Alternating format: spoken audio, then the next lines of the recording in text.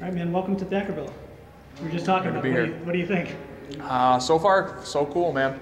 Good casino. Just hit up a movie. It's pretty cool so far. Nice. Is it nice to not have to leave the country? I mean, Dublin's pretty tight, right? But would you prefer to be here where it's a little bit easier to shorter flight and all that kind of stuff? You know what? It's kind of like I just take it as it comes. It's definitely a lot easier to be here in Thackerville instead of flying 9 hours to Dublin and everything. So it's a lot more convenient being here for sure. Talk about that experience, I guess, right out of the gate with a new promotion. You're on a big show over there.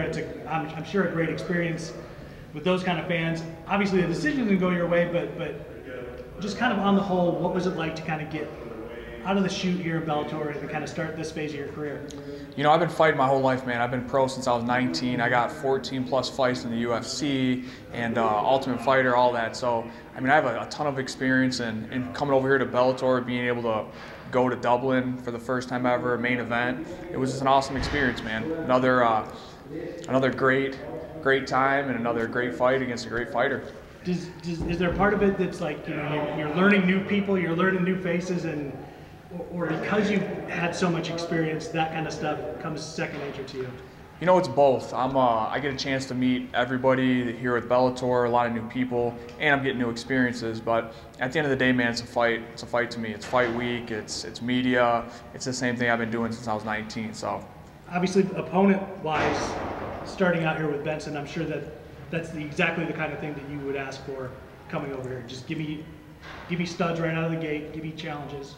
As a fighter, man, I want to fight the best guys in the world. I want to test myself. I'm at a point in my career where, I want to fight great fighters and I want to get wins over great fighters. So having somebody like Benson to go against, that was something that I welcome. I welcome that opportunity and I welcome that challenge. Talk a little bit about what you thought when they called you and said, all right, here's where you're going to be. It's Brandon Gertz, co-main event. What goes through your head when they offered him to you? Goes through my head is man, another great opportunity to go out there and shine. Another fighter for me to go out there and test myself against him. I immediately thought, like, I'm going to come in shape, and I have a lot of skills to beat this guy. I have skills, I'm sharp, and what a great timing for a fight like this. Talk a little bit about what he brings to the table. Are you a film guy? Do you go back and watch stuff? Do you leave that to coaches? What's I leave a lot of the film to my coaches, but I'll go over just for my mind's sake, just so I've seen it. I'll go watch their film a little bit. One time. What did you see out of him, if anything, that you might need to kind of watch out for on Friday night? I feel like, overall he's a wrestler that likes to throw bombs. That's what I seen on him. He kind of fashioned himself a little bit, I think, as a little bit of more of a fighter than a strict MMA guy.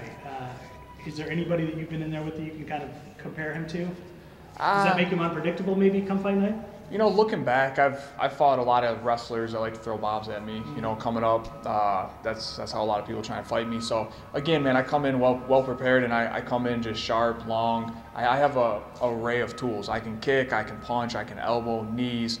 I got great takedowns. I'm a black belt in jiu-jitsu. So it's what am I going to do? He's got to worry about what I have to do. So, what do you feel like a win against a guy like him he hasn't been as active lately, but he's been around here for quite a long time.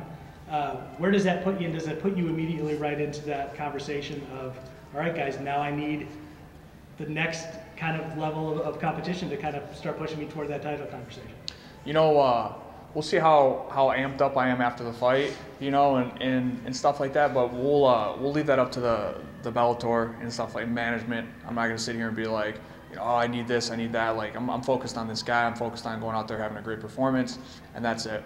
Is it because you're the kind of the new kid on the block here, or would you be like that no matter what?